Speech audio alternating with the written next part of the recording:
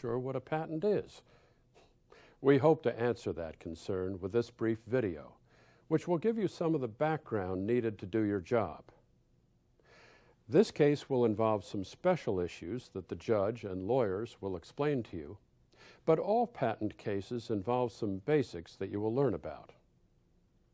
This video will discuss what patents are, why we have them, how people get them, and why there are disputes that require us to call in a jury like you. We'll also show you what patents look like. The United States Constitution gives Congress the power to pass laws relating to patents. It allows Congress to promote the progress of science and useful arts by securing for limited times to authors and inventors the exclusive right to their respective writings and discoveries. A patent, then, is an official grant by the United States government that gives its owner certain rights to an invention. Those include the right to keep others from making, using, selling, or offering for sale the invention that is described in the patent. A patent lasts for a specific period of time, usually 20 years, and represents a bargain made between the government and the inventor. In return for the right to keep others from using the invention, the inventor must enhance the public knowledge, or what we sometimes call the state of the art, by adding something new and useful to it. An example is Thomas Edison's invention of the light bulb. During the lifetime of the patent, its disclosure may inspire new inventions, and after it expires, the invention is free for anyone to use. It is this giving of something new and valuable to the public that justifies giving a patent to the inventor. A patent is in many ways like a deed to a piece of property. It grants the owner the right to keep people off the property or to charge them a fee, like rent, for using it. And just as a deed indicates limitations on the rights of a landowner, a patent sets limits on the rights of an inventor. The patent system works because the inventor is required to describe the invention in clear and specific terms, so that the public knows what the boundaries of the invention are. Once a patent is issued by the government, it becomes available for public inspection. In that way, anyone who learns of the patent and is interested can read it and understand exactly what the inventor has claimed to have invented. Now that we understand what a patent is, let's take a closer look at the term invention. An invention is a new way of solving a problem. The patent process begins in the mind of the inventor, and in particular when the invention is formulated in the mind of the inventor. Patent lawyers call this conception. This is when the idea occurs to the inventor clearly enough that he or she can write it down and explain it to someone. To qualify for a patent, the invention needs to be new and useful. Also, it must not be obvious to one of ordinary skill in the field. If the inventor believes these requirements are met, he or she will prepare an application for filing with the United States Patent and Trademark Office in Washington, D.C. The Patent and Trademark Office, often called the PTO, is the agency of the federal government whose job it is to examine patent applications to make sure they are in proper form and comply with the requirements of the law. The inventor can prepare the application for filing with the PTO, but usually it's drafted by an attorney who specializes in this work, or by a patent agent who is not an attorney. The attorney or agent works with the inventor to be sure the invention is described and claimed in a way that complies with the law and the regulations of the PTO. As you can see, the application is basically a typewritten document in which the inventor describes the invention he or she is trying to protect. When the PTO receives the inventor's application, it assigns a patent examiner, a staff person with a background in the field or art the invention falls within, to examine the application and decide whether a patent can be granted. You've been given a sample patent to refer to as you watch this video, so you already have a sense of what a patent looks like. But now let's take a closer look at the three main parts to a patent. To begin with, there is some basic identifying information on the first page. This material is highlighted in your handout. On the upper right side of the page is the number assigned to the patent by the government. And on the left side is a title that describes the invention, the names of the inventors and sometimes the company they have assigned the patent to, and the date when the patent application was filed. There is also more detailed information on the first page, including a list of numbers following the caption "Field of Search." These numbers identify previously issued patents the examiner looked at or searched to make sure the applicant's claimed invention really is something new, not obvious, and thus patentable.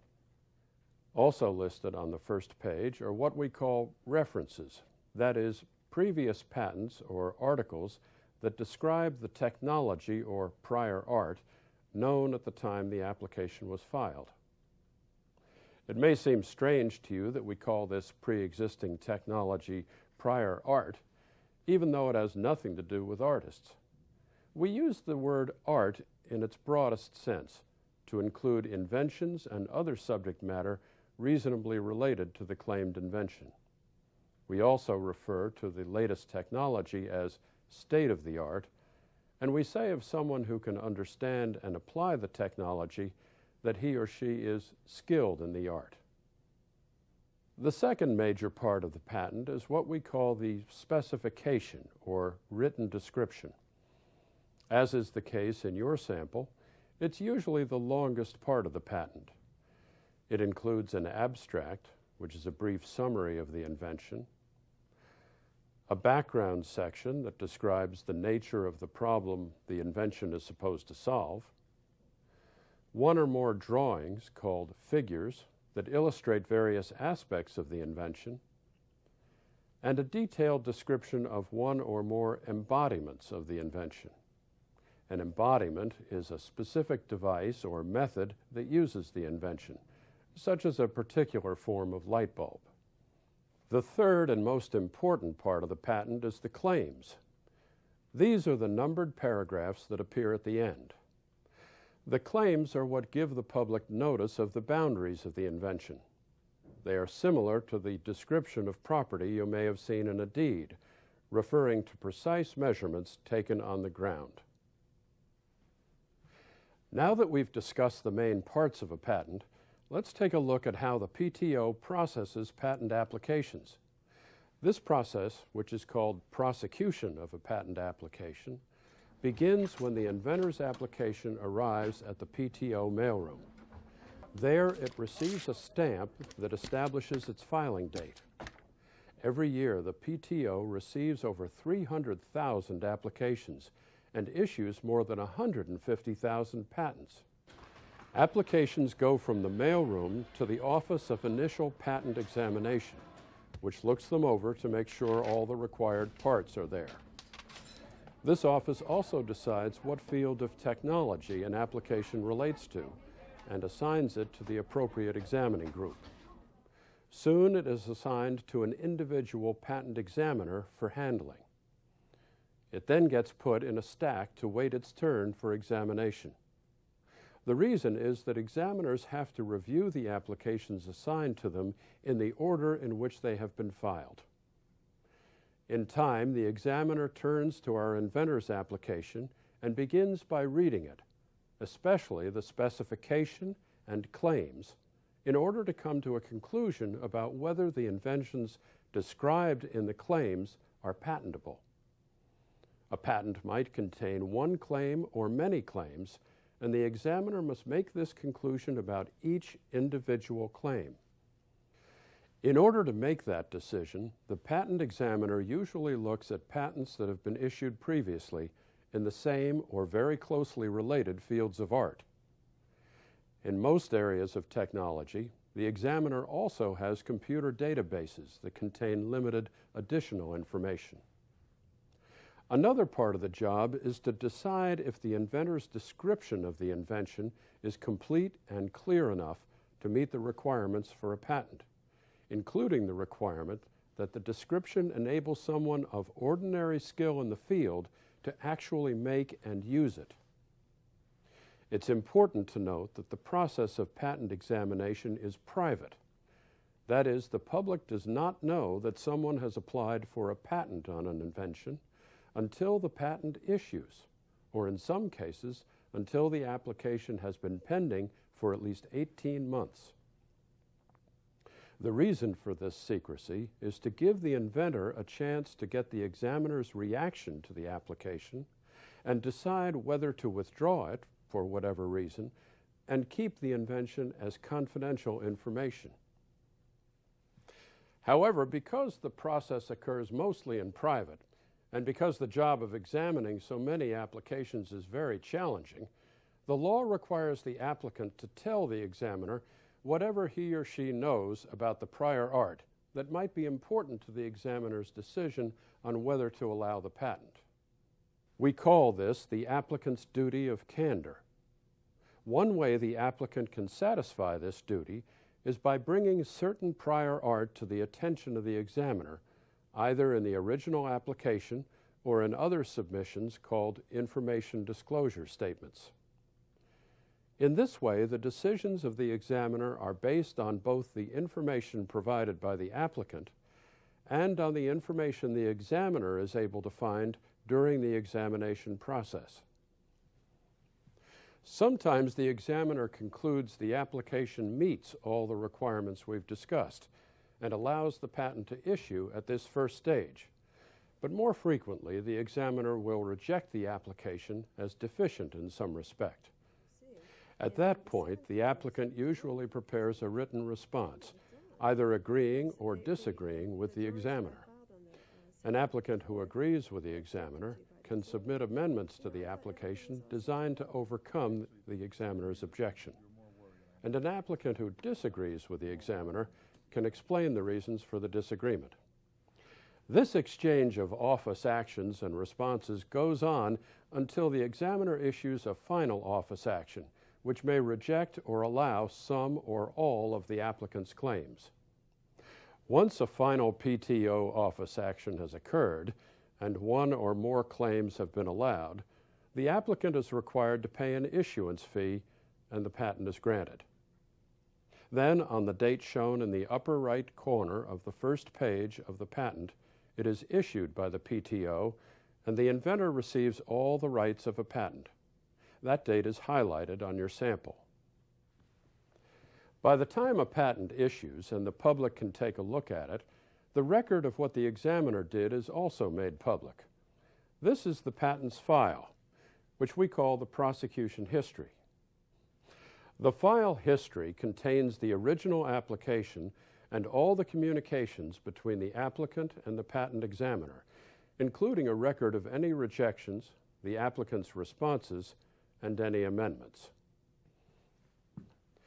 Once a patent is issued, the inventor, or the person or company the inventor has assigned a patent to, can enforce the patent against anyone who uses the invention without permission.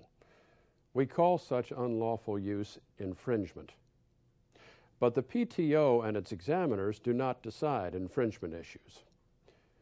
If there is a dispute about infringement, it is brought to the court to decide. Sometimes in a court case, you are also asked to decide about validity, that is, whether the patent should have been allowed at all by the PTO. A party accused of infringement is entitled to challenge whether the asserted patent claims are sufficiently new or non-obvious in light of the prior art, or whether other requirements of patentability have been met.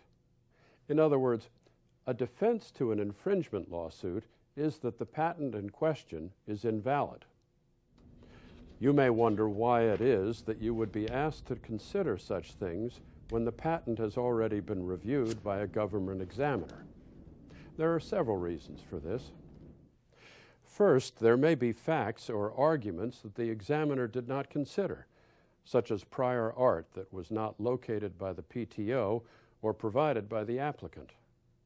Another reason may be the failure by the applicant to disclose the best way of making or using the invention, which is another requirement for getting a patent. In addition, there is, of course, the possibility that mistakes were made or important information overlooked. Examiners have a lot of work to do, and no process is perfect. Also, unlike a court proceeding, prosecution of a patent application takes place in private, without input from people who might later be accused of infringement. So it is important that we provide a chance for someone who is accused of infringement to challenge the patent in court. In deciding issues of infringement and validity, it is your job to decide the facts of the case. The judge will instruct you about the law, which may include the meaning of certain words or phrases contained in the patent. But it is up to you, as exclusive judges of the facts, to apply the facts as you find them to the law and decide the questions of infringement and validity in the case before you. To prove infringement, the patent holder must persuade you that it is more likely than not that the patent has been infringed. To prove that a patent is invalid, the law requires a higher standard of proof, since the PTO is presumed to have done its job correctly. The party accused of infringement must persuade you that it is highly probable that the patent is invalid. Good luck with your task, and thank you for your service.